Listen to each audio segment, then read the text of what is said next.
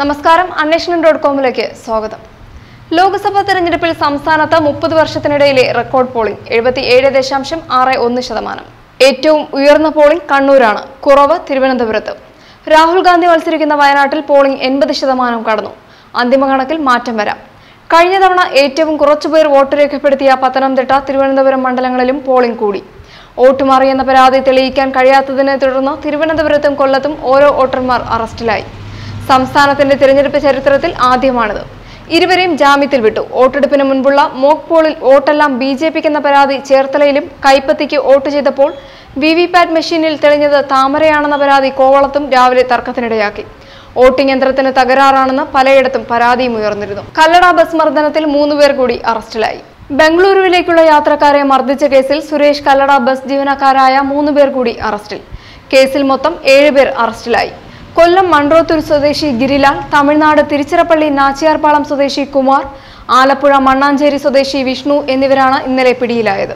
തൃശൂർ കൊടകര സ്വദേശി ജിതിൻ, തിരുവനന്തപുരം സ്വദേശി ജയേഷ് ഭവനിൽ ജയേഷ്, കരുനാഗപ്പള്ളി സ്വദേശി രാജേഷ്, പുതുച്ചേരി കാരക്കൽ സ്വദേശി അൻവറുദ്ദീൻ എന്നിവരെ തിങ്കളാഴ്ച അറസ്റ്റ് ചെയ്തിരുന്നു. പ്രതികളെ കോടതി റിമാൻഡ് ചെയ്തു.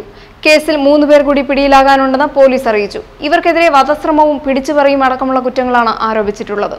ശ്രീലങ്കയിൽ മരണം 321, സ്ഫോടനത്തിൽ ഉത്തരവാദിത്തമേറ്റെടുത്ത IS.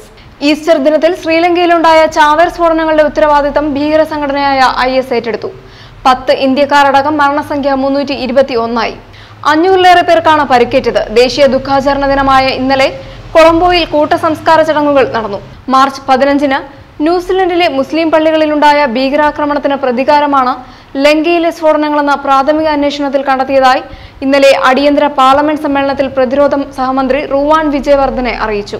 സ്ഫോടക വസ്തുക്കൾ നിറച്ച ട്രക്കും വാനും കൊളംബോയെ ലക്ഷ്യമാക്കി നീങ്ങുന്നുവെന്ന രഹസ്യാന്വേഷണ റിപ്പോർട്ടിന്റെ അടിസ്ഥാനത്തിൽ നഗരത്തിൽ അതീവ ജാഗ്രത പ്രഖ്യാപിച്ചു.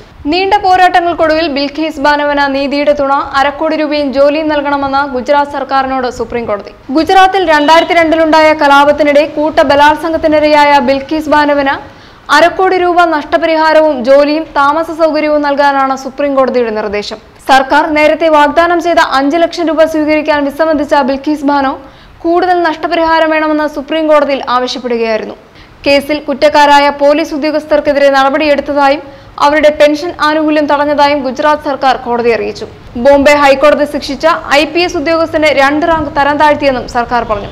ഹൈക്കോടതി കുറ്റക്കാരെന്ന് കണ്ടെത്തിയ ഉദ്യോഗസ്ഥർക്കെതിരെ സർക്കാർ നടപടിയെടുത്തില്ലെന്ന് ബിൽഖീസ് ബാനോ നേരത്തെ ആരോപിച്ചിരുന്നു. അന്വേഷണം.com-ന് വേണ്ടി ജമീമ ജേക്കബ്.